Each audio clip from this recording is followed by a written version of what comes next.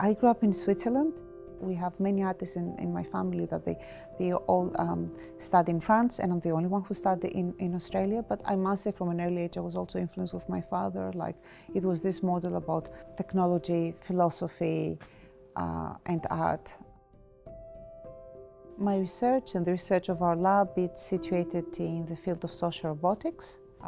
Our focus is to better understand human and robot interaction in order to design systems that not replace humans but enhance and complement the experience that they have with a technological device. We're not interested in robots that they replace human beings. We're not interested in robots that they create analogous relationship of interaction, human-to-human interaction. We believe in robots that they can assist in improving something. Example, autistic children learning and playing. Having something like the Casper robot, that it's almost like a doll, that the face was chosen by the children, right? Not by designers. That it's about education with playing. It doesn't replace the therapist, it doesn't replace the love and the care of the parents. It's just another toy that you can learn through. And I think this is a good use of a robot.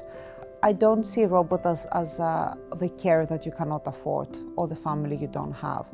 But I see it as a system that could maybe prevent accidents, could create triggers, could create intellectual triggers.